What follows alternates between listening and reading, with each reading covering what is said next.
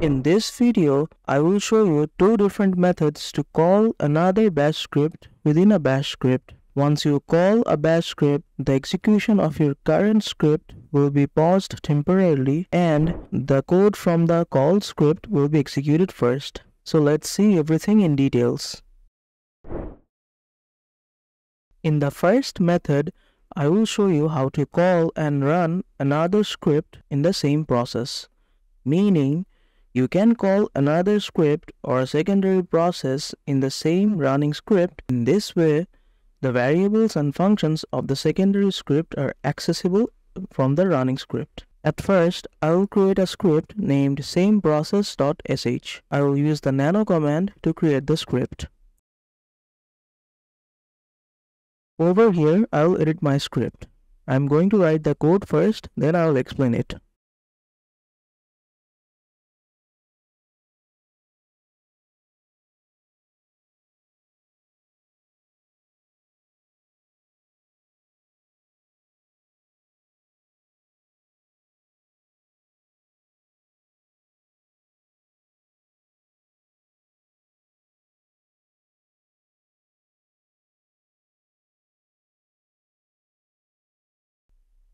Here in the same process.sh script, I have written the shebang line at first as usual. Then I have written a commented line which states to take user prompt. It will read a number from the user and the user prompt is please enter a number. In the next line, I have written a commented line where it is written execute another script and pass that number as an argument. In the next line, I have used the source command to source the next script, which is sameprocess1.sh, and passed the number as an argument. Now I will create the secondary script.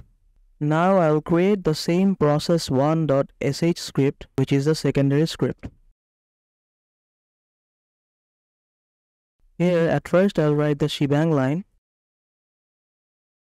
Then I will write a commented line which will state to take another number as input. Now I will read another number from the user.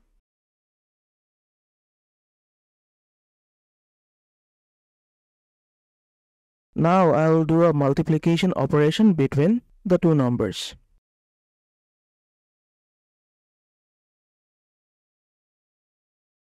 I will define a variable named result which will store the output of the multiplication result. Here I will use the command substitution. Inside the double parenthesis, I will write the multiplication operation. And lastly, I will print the result of multiplication.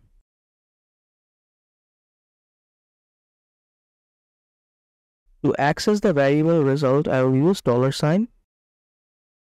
And now my secondary script is complete. So I will save using Ctrl S and exit using Ctrl X. Now it's time to execute the script. But remember to provide executive permissions for both the scripts, which I will do now.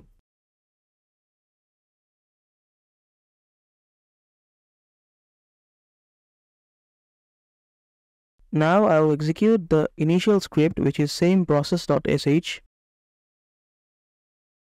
It asks me to enter a number. I will enter 10, and it also asks me to enter another number. This part is executed from the secondary script. So I'll enter 20, and the result of multiplication is printed, which is 200.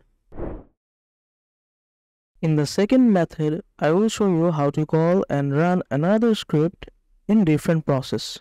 Meaning, I will use the bash interpreter to create another subshell or sub-process to call the secondary script. Using this method, if there is an error in the first script or in any script, it doesn't affect the other script. So let's see how it works. Now I will create a script named differentprocess1.sh. Over here, I will edit my script. I will start with the shebang line. Now this will print the same output which I have shown in method 1, like a result of multiplication.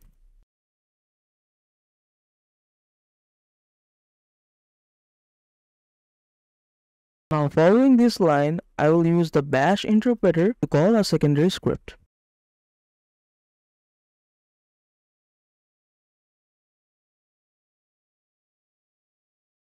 Now I will write my second script. I will name it differentprocess2.sh. In this script, I will do the multiplication operation and print the result. So I will start with the shebang line as usual. First it will read one number, then it will read another number. So I will use the read command.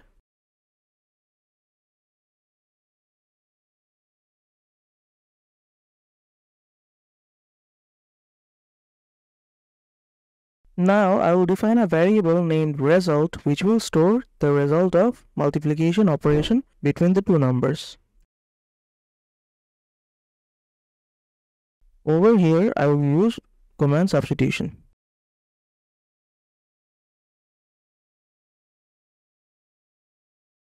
Now I will print the output of the result.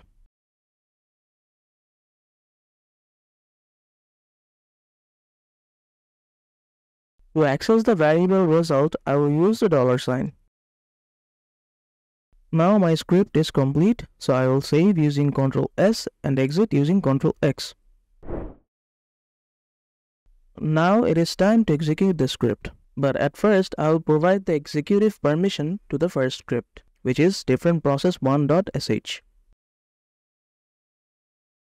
I don't need to give executive permission to the second script because it is called using the bash interpreter, which will open a subshell or a subprocess to execute the script. Now I will execute the first script using // notation.